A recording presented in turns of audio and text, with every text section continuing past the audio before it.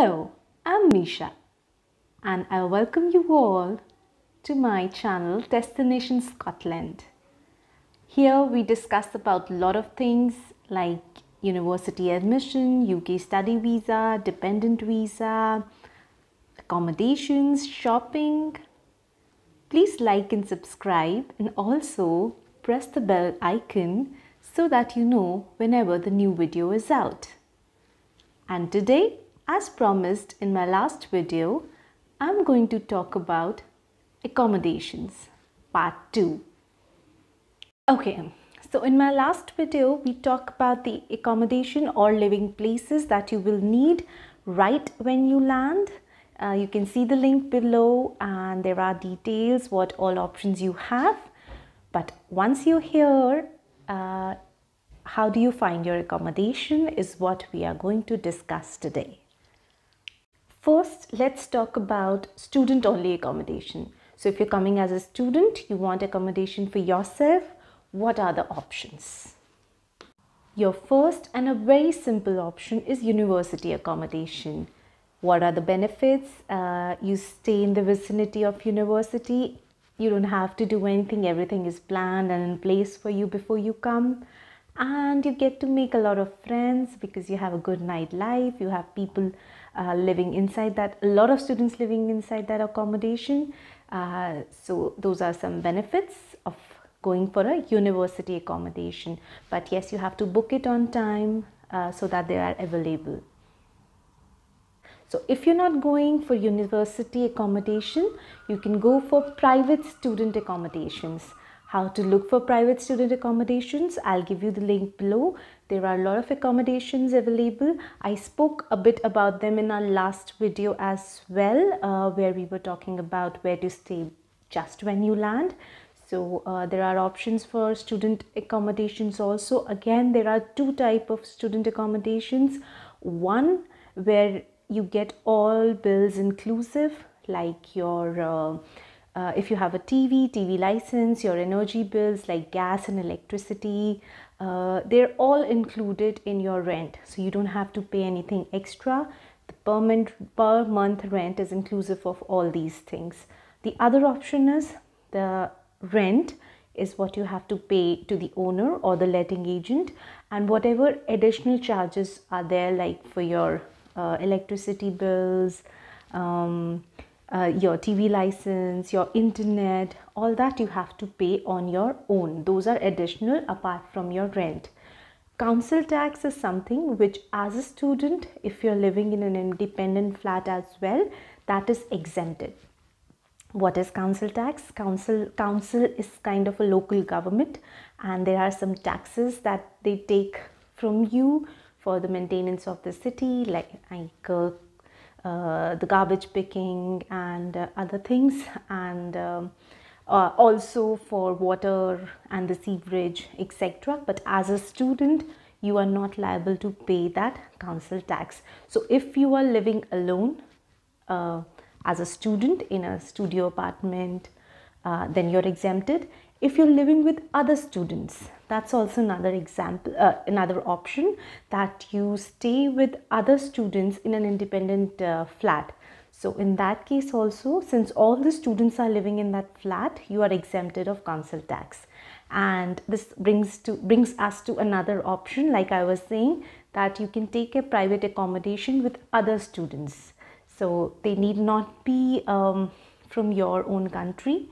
There are students, they keep putting up the requirements in university Facebook page, or even DUSA keeps. So DUSA is student union, even they keep putting up requirements where one room is available, or someone is looking for 2 roommates. So you can also put in your requirement there, or you can choose out of the requirement and approach someone for your like you're available and you want to shift in with them. So these are the options as a student.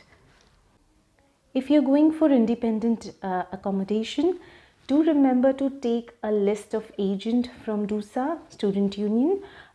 Do remember to take a list of agent. There are some agents who are like university certified, What is the benefit of going with those agents, letting agents, is that you have to do a bare minimum documentation with them, and it's done. Otherwise there are a lot of things that you have to go through. You have to fill up a lot of forms, give a lot of documents to these agents, and I'll talk about the guarantors and security thing when I talk about living with family just in some time. So yes, if you want, I can also share that list with you. Write it in the comment box. I will send the list. So there's a list of agents that are actually university also have done a tie-up with. So when you go through these agents, the benefit is bare minimum documentation and bare minimum security. So keep them as your first choice. So to sum it up, for individual student, you have university accommodation, you have private student accommodations, you have option of living in a studio apartment, or you can take an independent flat with other students. So these are options that are available. Again, I am giving as many links as I can in the description box so that you can go through it, see which one is viable for you, and book in time. Now let's come to the option where you're coming in with family. You don't have private student accommodation for that one. You cannot go for university. So your option is individual, flat or houses that are available. What do you do for that? Again, these agents which are on university list, they are also one of your options. You can contact them. A lot of them do provide family accommodation as well. The other option is to go on the rental websites. The most popular one here is Zoopla in Dundee specifically. There are a lot of options on Zoopla, and there is Rightmove as well, but I would say Zoopla's got more options than Rightmove at present. I'll give you the link of Zoopla also in the description box, so if you want to go and check for yourself, you can. You should also liaise with the letting agents before you land in here.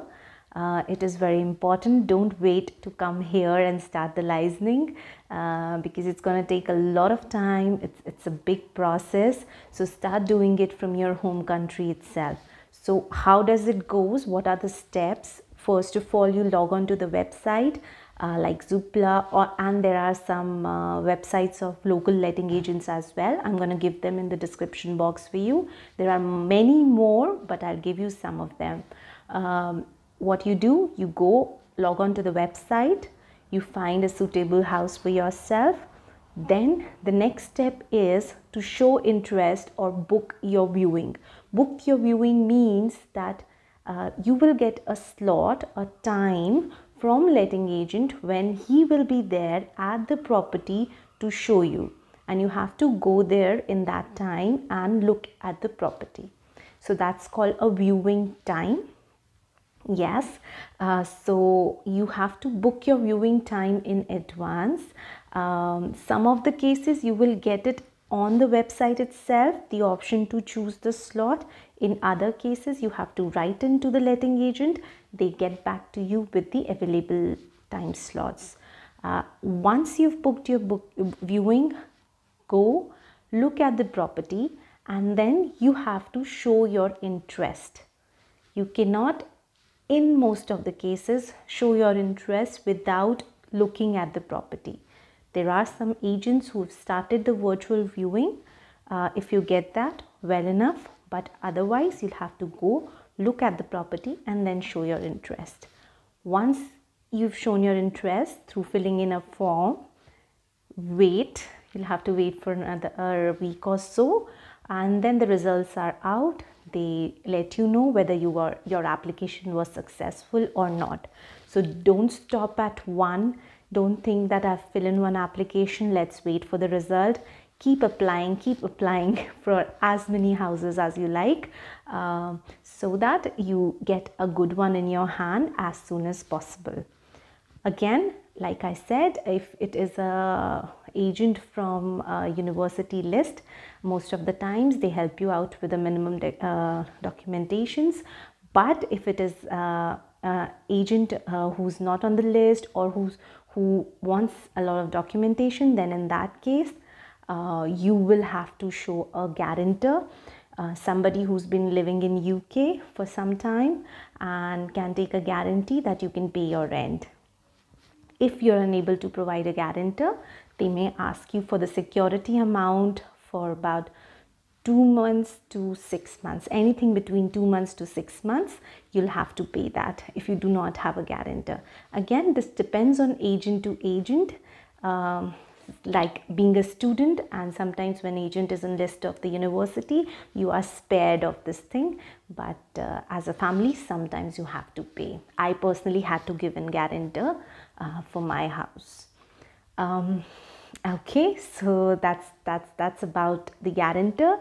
And finally, once it's yes and you're able to do in all your documentation, you can shift into your house. This process may take up to 15 days and can go up till 1 month as well. I personally had to wait for 20 days for the entire process.